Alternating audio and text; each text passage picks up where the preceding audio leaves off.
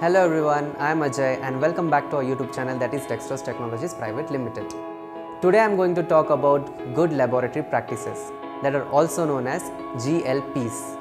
GLPs are basically incorporated into the lab to maintain the quality of the lab, and also whatever techniques, studies we carry out, it should be on the standards and it should be performed in a very proper way. So that's why GLPs are very important in a laboratory system.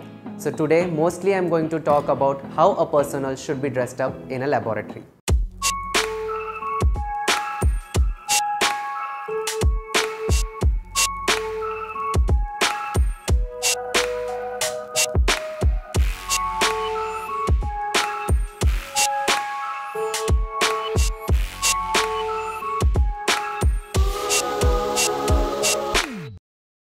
So before entering a laboratory, you should have a clean apron, you should have a pair of gloves, you should have a face mask and a headgear.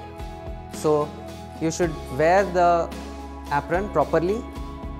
Aprons are usually wear so that you should not face any kind of spillage on you directly. Direct body contacts, it won't happen if you wear a proper apron. So this is how you should wear it. Make sure that you close all the buttons of your apron properly.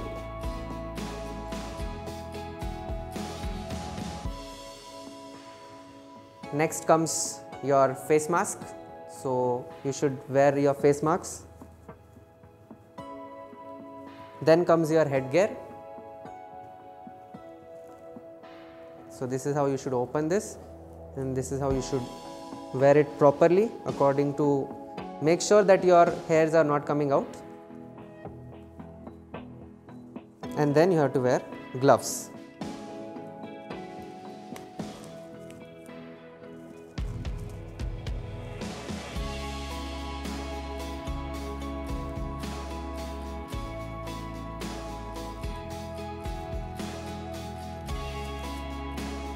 Yes, so this is how fully you should be wearing a lab coat.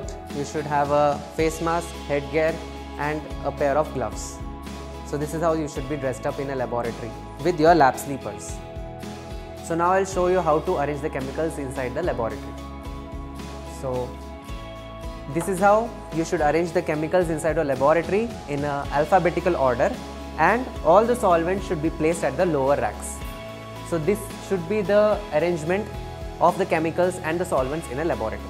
Another important aspect is we should not eat and drink inside the laboratory, because in a laboratory we are dealing with lot of pathogenic organisms, we are carrying out different kind of tests, we are using acids and all, so it can affect our health, so it may cause personal harm.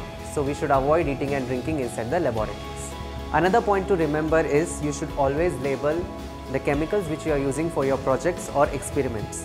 Make sure you are not eating, drinking or smelling any kind of chemicals which is present inside the laboratory. And for more such videos, do like, share, comment and subscribe to our YouTube channel, that is Dextrose Technologies Pvt Ltd. Thank you.